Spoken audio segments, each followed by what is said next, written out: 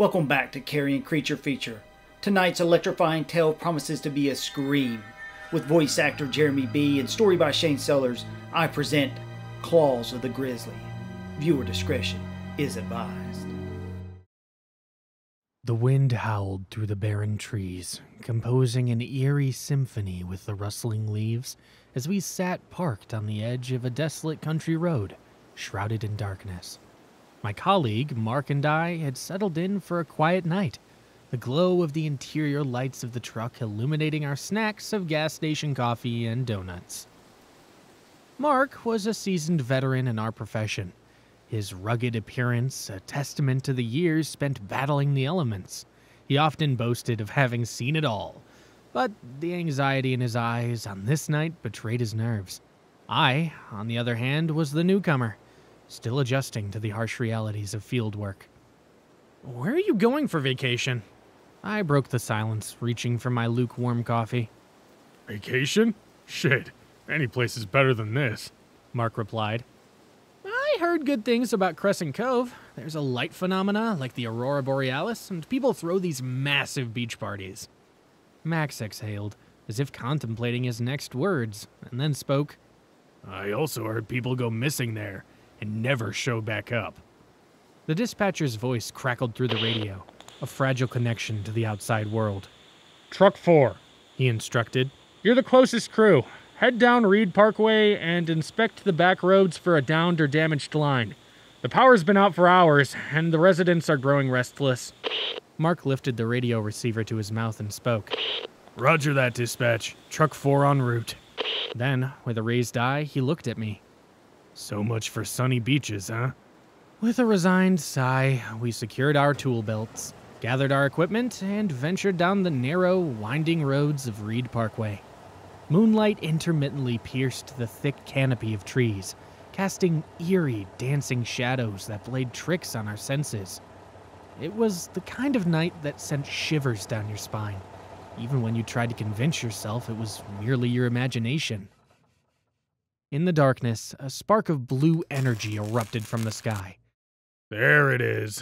The transformer's acting up, Mark exclaimed with a weary tone. Well, at least we're earning overtime tonight, I remarked, attempting to find a silver lining. Mark picked up the radio receiver. Dispatch, this is Truck 4.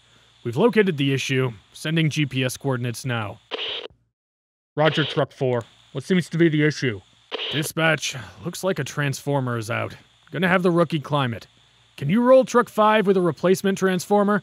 Roger, Truck 4. Rolling Truck 5. ETA 1 hour. Approaching the towering utility pole, Mark's voice cut through the silence. Jim, you go up. I'll keep a watch down here. Something doesn't feel right about this place. What do you mean doesn't feel right? I exclaimed. Not sure, just feels off. Must be the coffee, Mark replied.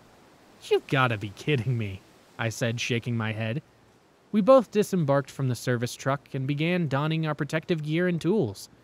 I strapped on the buck squeeze and fastened a pair of sharp boot spikes known as gaffs.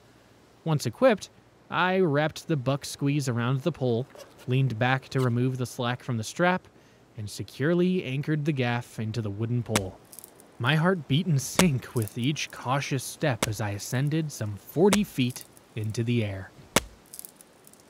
You know what you're doing, rookie?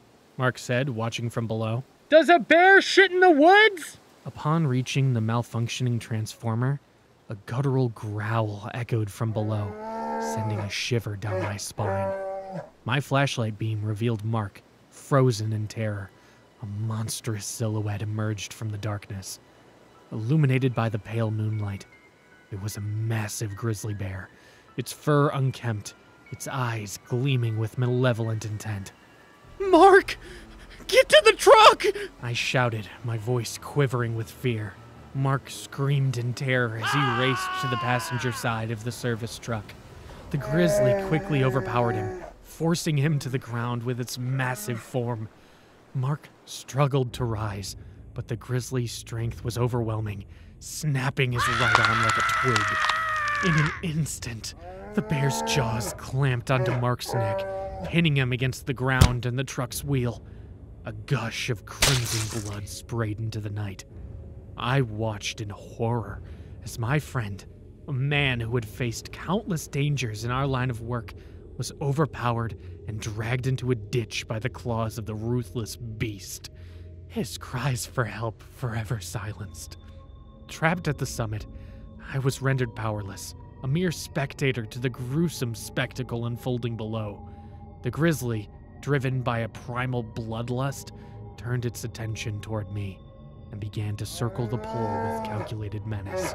Its ferocious roars echoed through the night, a chilling symphony that blended with the acrid scent of fear and the metallic tang of electricity that hung heavily in the air.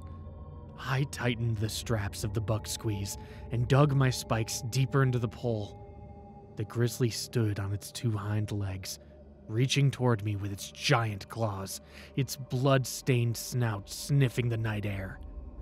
After a few moments, it smashed against the pole, shaking me back and forth. The power of its aggression was immense, sending splinters of wood flying in different directions and cracking the ground at the base. As the heavy shroud of despair threatened to envelop my senses, an eerie silence hung in the air, broken only by the occasional rustle of leaves in the night breeze. It felt as though the weight of the darkness itself was pressing down on me, suffocating my hope. But just when it seemed that all was lost, a low, distant rumble began to reverberate through the stillness, like a faint promise of salvation cutting through the night's tension. The sound grew steadily louder, drawing nearer with each passing moment.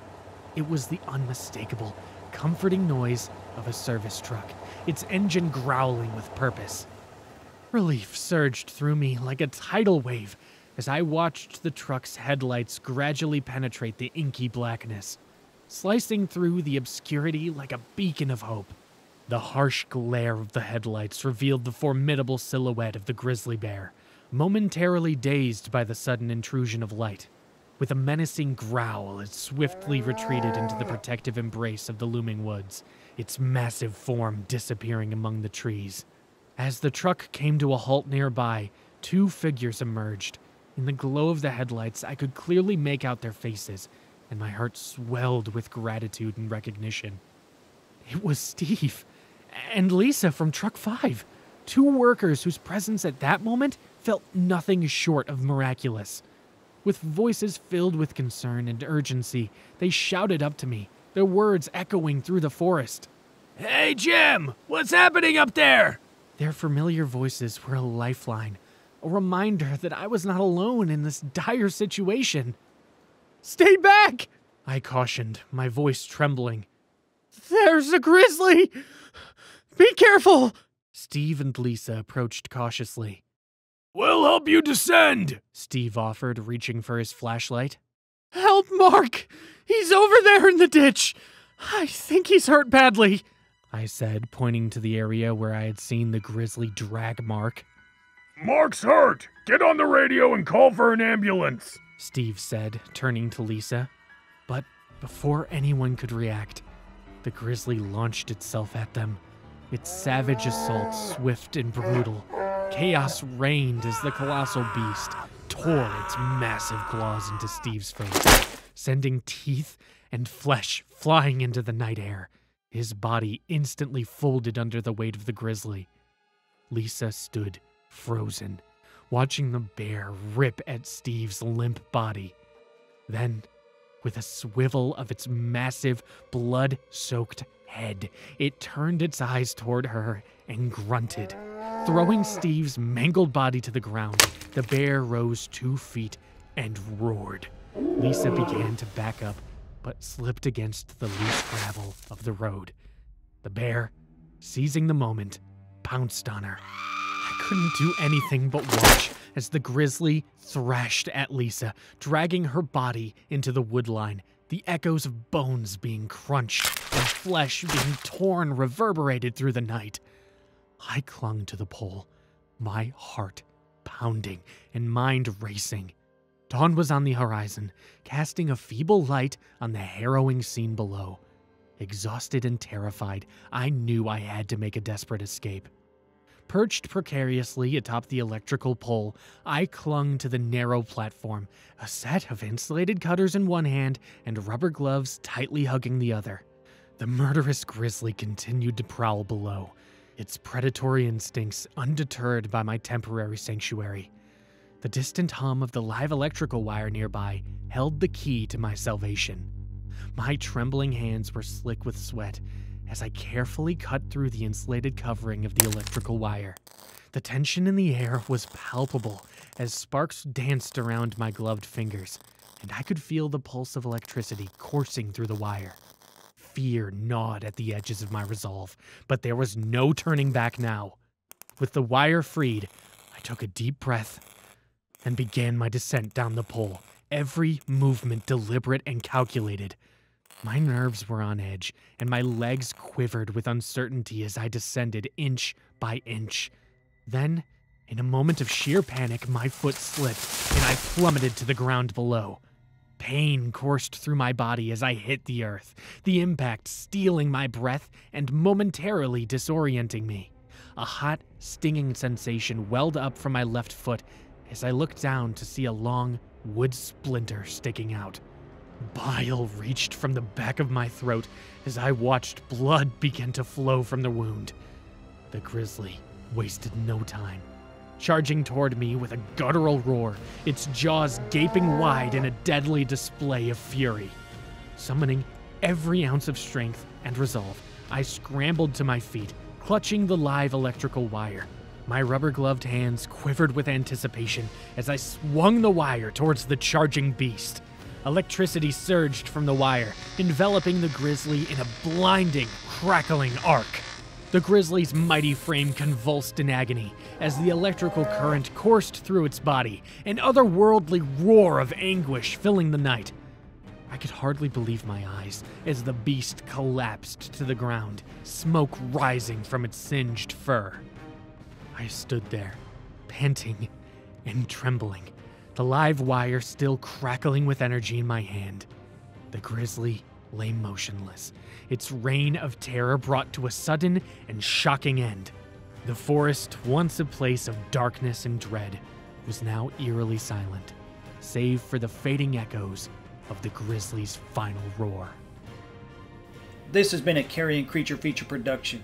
If you enjoyed our grizzly story, be sure to subscribe and hit the bell for more terrifying tales. Until next time, remember to not feed the wildlife.